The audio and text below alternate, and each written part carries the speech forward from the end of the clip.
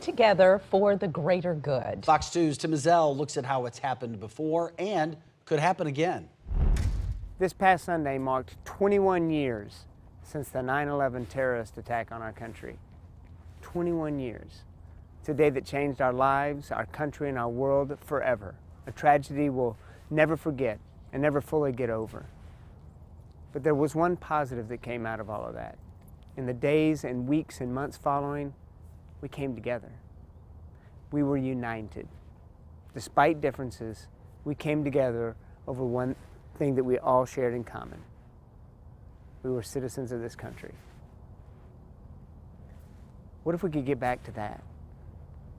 Rather than dividing over differences, we could come together on what we share in common, our humanity even, and work for the common good, and love each other, and support each other. That'd be a good thing, right?